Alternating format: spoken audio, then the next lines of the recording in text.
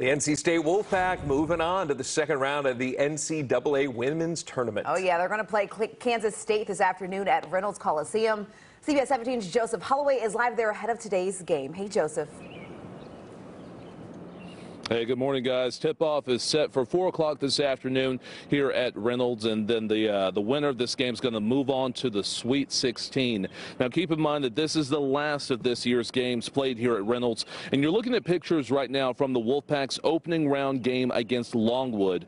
NC State got the win by a score of 96-68, and we talked with fans who say that that win was even better because, you know, it felt like a normal home game.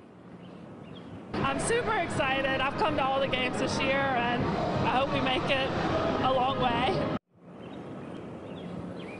Yeah, we're definitely rooting for the Wolfpack. We're also rooting for the UNC women. They're going to play their second round game today in Tucson. They're going to take on Arizona, and that's tonight at 10.